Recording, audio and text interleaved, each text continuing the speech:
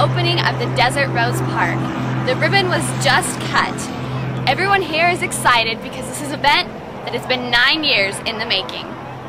When residents of the Desert Rose community in Mesquite moved in 9 years ago, they were promised a park in their neighborhood.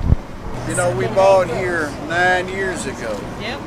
And we were promised a park. Actually, I think they charged us for it. Yeah. When we bought the homes. On Thursday, a promise was fulfilled with a ribbon cutting, which signified the grand opening of the long-awaited park.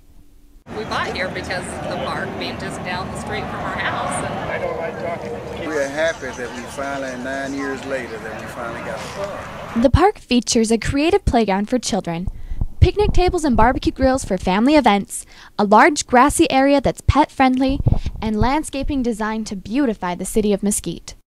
Desert Rose Park, which is located at 640 West Old Mill Road, was designed by EDA Landscaping and constructed by E&M Enterprises.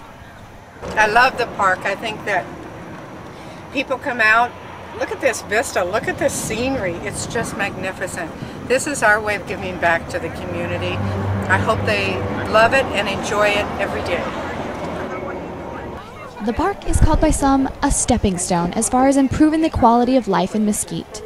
The park is just the beginning of the city's plans to give a facelift to Mesquite and develop a suburb quality within the city.